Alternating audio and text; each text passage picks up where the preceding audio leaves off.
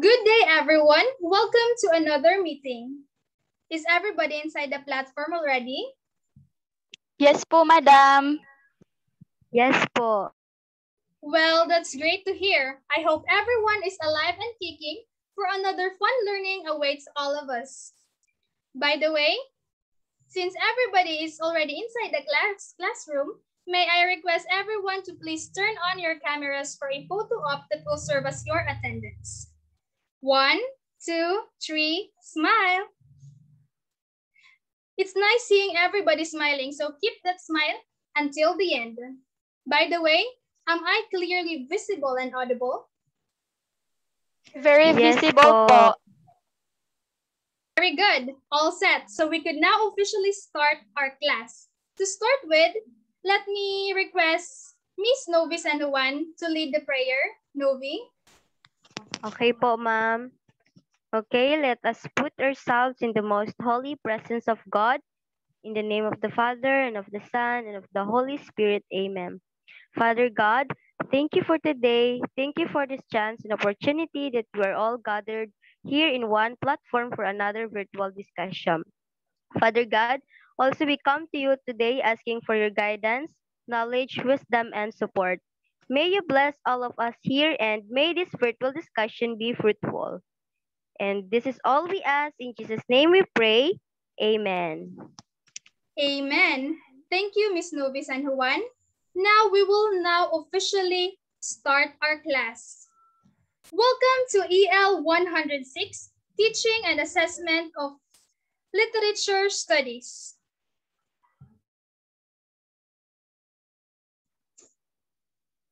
Focusing on language-based approach to teaching literature.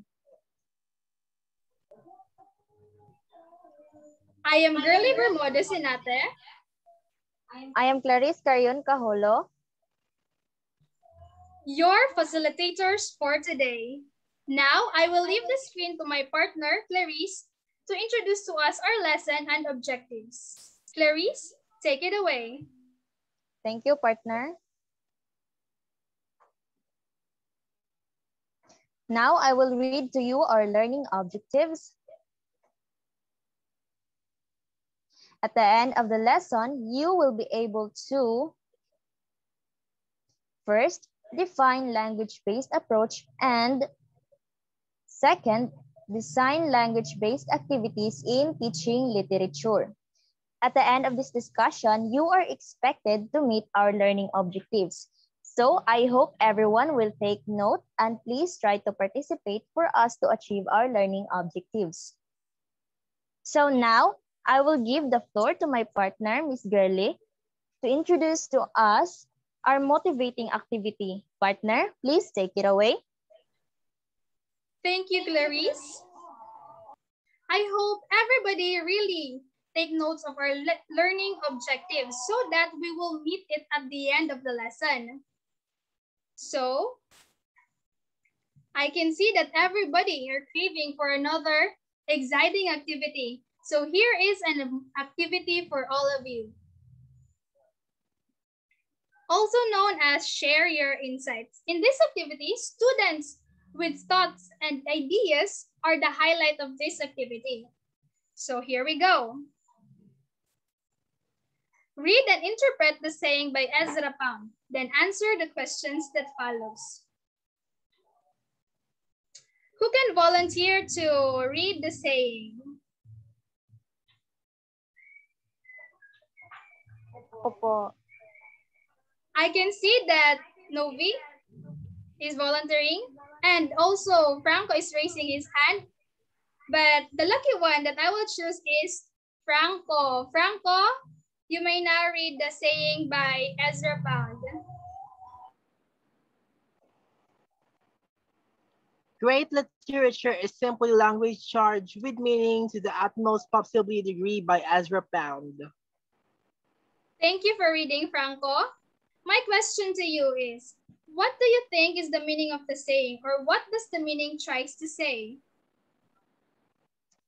Based on my understanding, the quote simply means that every literature is language itself. It just happens that The language used in a literature is a more complex language with expanded meaning, more creative, and expresses to portray a scene, expresses emotion, and can communicate with its readers. That's what I've understand on the quote by Ezra Pound. Very well said, Franco. It just means that every literature, especially great literature, is language itself. It just happens that the language there is an expanded language or a more complex language, creative language, in order to portray a story, a plot, a play, or a novel. So probably we could see there that literature and language has a relationship. So now the question is, what do you think is the relationship between language and literature? Explain your idea. Very participative class. I can see that a lot of you are raising your hands. But I will only cater one. Miss Marche, what do you think is the relationship between language and literature? Explain your idea. We all know that literature is all about expressing our feelings through writing, such as constructing poems and writing. And while on the other hand, language is connect us to our real world. And I think the relationship between literature and language is that literature is a kind of art in which language is the significant material and that they cannot be separate with each other. Thank you, Marchie. Good points from Marchie. Now let me hear from Miss Novi San Juan, who also raises her hand a while ago. Miss Novi, what do you think is the relationship between language and literature?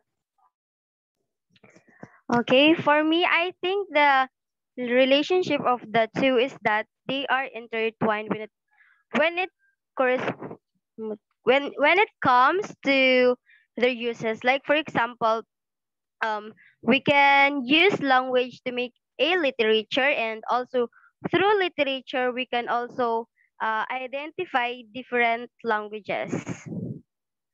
Thank you, Novi. Another good points from Novi. So, Novi and Marchie are both correct. Language and literature are intertwined to each other. Language makes up a literature, and literature is made up of language. Now let us proceed to the second question. Can we use language in learning and teaching literature? Why or why not? Since language and literature has a relationship, so can we already use it in teaching and learning literature? You may raise your hand again. I can see that Christine Cibrera is raising her hand. Christine, share your thoughts. For me po, yes po. Because language and literature are intertwined to each other. Thus, we can use language in learning and teaching literature. Also, because the language or the vocabularies, grammar, sentences, paragraphs, and metaphors make up the whole meaning of life or the literature. So, if we study all of it, we will also understand the literature itself po. Definitely, of course, we can use language in learning and teaching literature because they are intertwined to each other. We could use language to understand literature and at the same time, use this language in learning and teaching literature to continuously improve our language skills in different contexts. So thank you very much for all your participation. There lies our topic for today, which is language-based approach. It means to say that it focuses to language in teaching and learning literature. To dig deeper, my partner Clarice will explain to you how to use language in learning and teaching literature. Clarice, your turn. Okay, thank you, partner. For our abstraction, let's learn. May I call Mr. Olarte to please read what is language-based approach? Okay. What is language-based approach? Language-based approach is a broad approach that encompasses a wide range of goals and techniques. In general, this approach emphasizes the integration of language and literature inside the classroom, as this will aid students in accomplishing their primary goal of improving their knowledge and ability in literature. Okay, thank you, Mr. Olarte. So, language-based approach class, this is an approach that mainly uses literature as its way to teaching students. Examples of literature are Romeo and Juliet, Beowulf, and for also in Filipino literature, we have Ibong Adarna, El Filibusterismo, or Nole Me Tangere. So those are examples of literature that can be used in teaching. And what's the situation here? So most likely more on reading.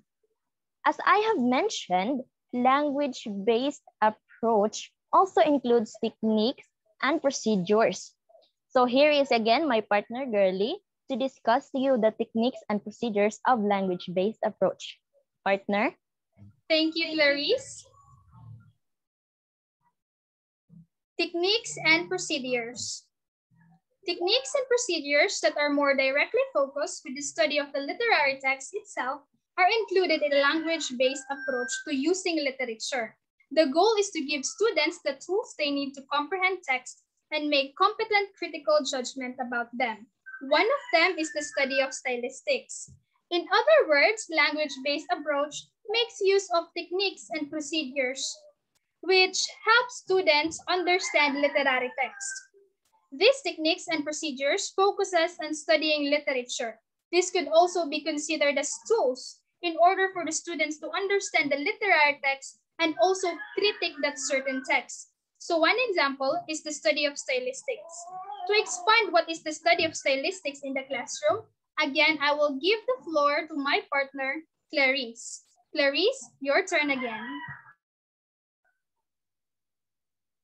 Okay, thanks again, partner. So for stylistics in the classroom, may I have Miss San Juan to please read?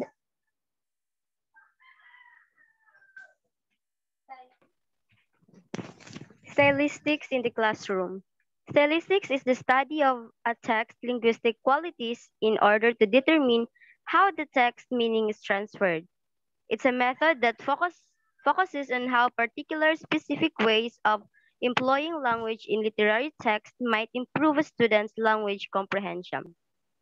Finally, it focuses on an approach that can assist students in developing a more sensitive comprehension and appreciation of literary text. Okay, thank you, Miss San Juan. Now, stylistics in the classroom class. We are talking here about the different styles of literature provided by the teacher that is appropriate to a certain group of students. So you shouldn't give students anything. Or if you want the students to read something more advanced, make sure it is relevant to them, okay? For example, elementary students, you can have them read stories such as fables, and for high school students, more on advanced literature. Now, let's move to the two main objectives of stylistics in the classroom. Partner, your turn. Thank you. Here are the two main objectives. Number one, enable students to make meaningful interpretation of the text itself. Number two, expand students' overall language understanding and awareness. Although the goal of adopting stylistics is to assist students in reading and studying literature more effectively, it also provides good language practice. In short, stylistics in the classroom aims to help students understand or interpret the text, and also it will aim to improve the students' language skills and understanding so that they become more effective towards good language practice. So that's it for the main objectives of stylistics in the classroom. If they have their main objectives, so we could already see that they are advantageous. To know what are the advantages of the stylistics in the classroom, I will welcome again Miss Clarice, my partner. Your turn again. So again, partner, thank you. Now, let's have the advantages of stylistics in the classroom. So, Miss Cebrero, will you please read to us the advantages? Yes po. So the advantages. Stylistics has the advantage of demonstrating how specific linguistic forms function to transmit specific meanings to language learners. Stylistic analysis can also be used to compare different types of texts, literary and non-literary, to see how they fulfill various societal purposes. Okay, thank you, Miss Cebrero. Okay, class. So, in using a specific style in the classroom, students will be able to spot and compare the different type of text, whether it is literary or non-literary. So, for example, students might be required to match a character's description in a novel with someone given in a letter or recommendation or a medical form. Example, you will have your students read a novel. For instance, he or she will encounter a text or letter that has the same description, then can match both that it has a relation or that they are related to each other.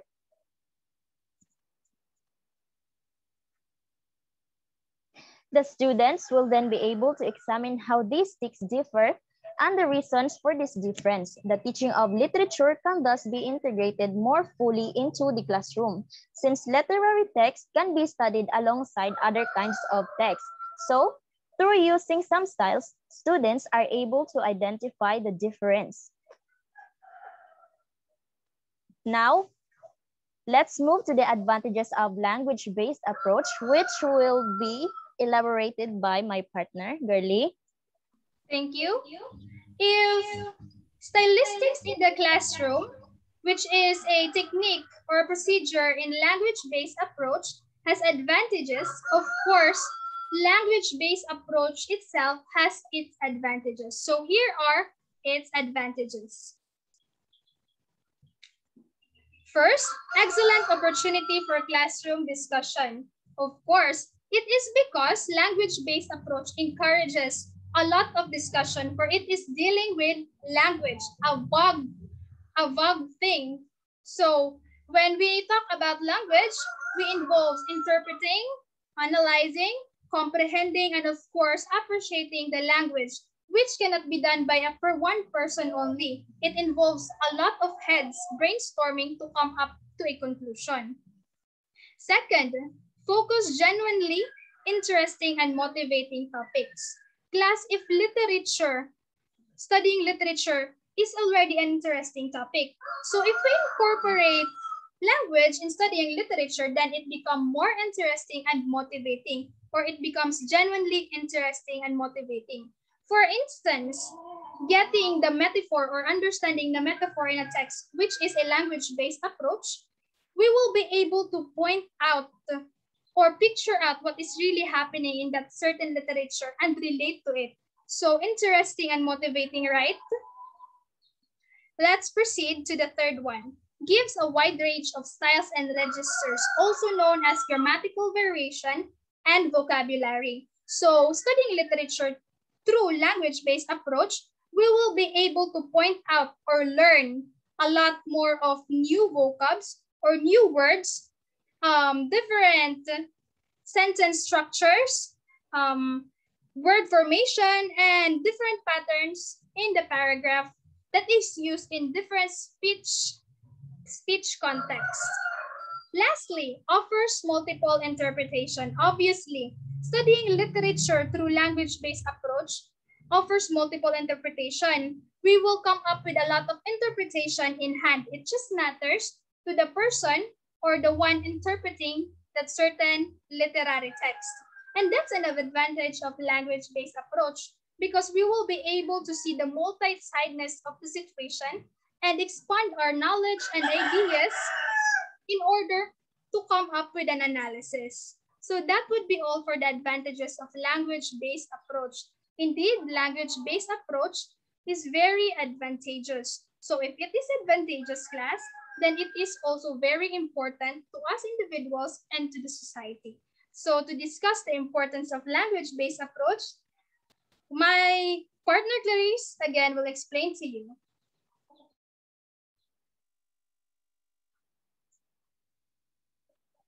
So now let us know what is the importance of language-based approach.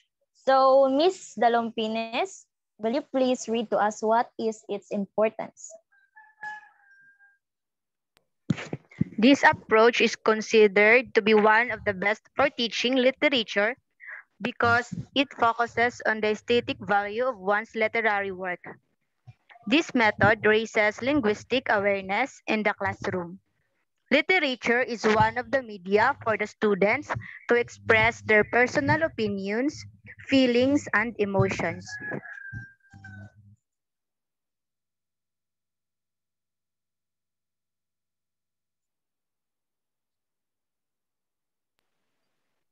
Students were intended to increase their language proficiency by being exposed to the target language using this approach. The teacher should be the primary guide in implementing this technique in the classroom and increasing students' linguistic awareness. This will encourage the students to utilize new terms on a regular basis, allowing them to enhance their language skills. Okay, Miss Dalompines, thank you for reading. So for the importance of language-based approach, this is really important because it will widen students' appreciation when it comes to literature. This will expand their exposure and it will be easy for them to learn the language. Because they were able to read this, it will widen their capacity to talk in that language also. So talking is also relevant to the importance, just like when you are sharing your insights, right, class? So that is how significant language-based approach to literature is. Now let's have our conclusion, partner. Thank you, partner. Indeed, language-based approach is very important. In conclusion, the overall aim of language-based approach to using literature is to let the students derive the benefits of communicative and other activities for language improvement within the context of suitable works of literature. All the teacher needs to do is to keep a balance between literature and language and select activities and tasks and presents them confidence. In short, language-based approach incorporates language and literature in learning and teaching literature for the students to understand literature and also improves their language skills to be used in different contexts. And then it is only the teacher's responsibility or role to keep the balance between language and literature so that students will be able to learn language with confidence. So that would be all for language-based approach. I hope you learned a lot about language-based approach. Any more questions, clarifications, or suggestions? None so far. None so far po, ma'am. And so far po, So very good. Thank you so much for listening. Now, since you already understand the language-based approach, we could now proceed to the activities wherein you could apply your understanding about language-based approach. My partner, Clarice, will give you an overview to the activities that you will be doing. Clarice? Okay, partner. So class, for our application, task 1, bleed a pen. Direction, you will write an essay in no less than 150 words defining language-based approach in your own words. So be guided with the rubrics on the next slide and you will submit your output in the blackboard. And here is our writing rubrics. And for our task 2, I'm a teacher. Direction again, imagine that you are already an English teacher and you will be teaching literature in grade 9. You are going to design a language-based activities that you are going to apply. So that is worth 15 points, class.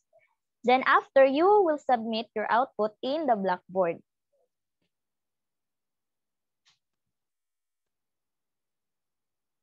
So first activity, you have starter. Then you are going to write the details of the activity. And second activity, reinforcer. And for the third activity, Challenger. And this is our references.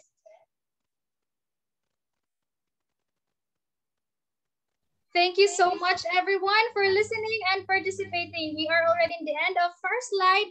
Congratulations. Let's give everybody a virtual applause.